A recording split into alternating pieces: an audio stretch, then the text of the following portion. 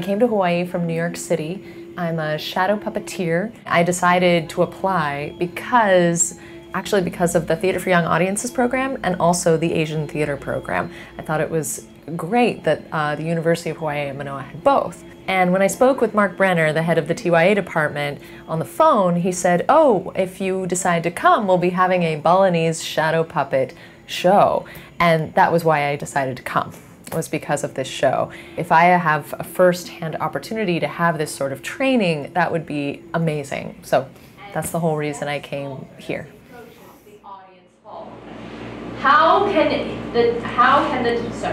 the chief minister... Being the narrator in the dalang, people have told me that I have 80% of the text that and I've had to memorize it. So I think just really being exact in the memorization has been a challenge, but has been like a welcome challenge, and just taking on the role of the storyteller, which is also really exciting for me.